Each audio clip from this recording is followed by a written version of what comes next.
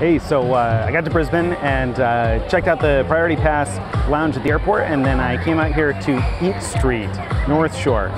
Some of you may have caught my hint from social media earlier about can't you hear the thunder from the song Down Under. I mentioned being in a burned out combi at the beginning of that song, and here I am now in Combi Alley.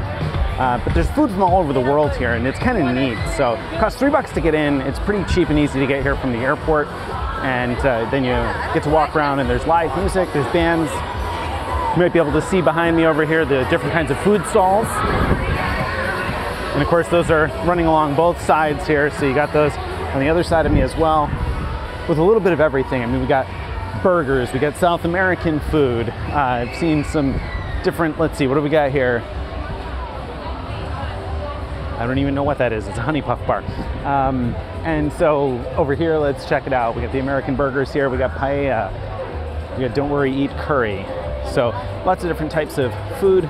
South American grill over there.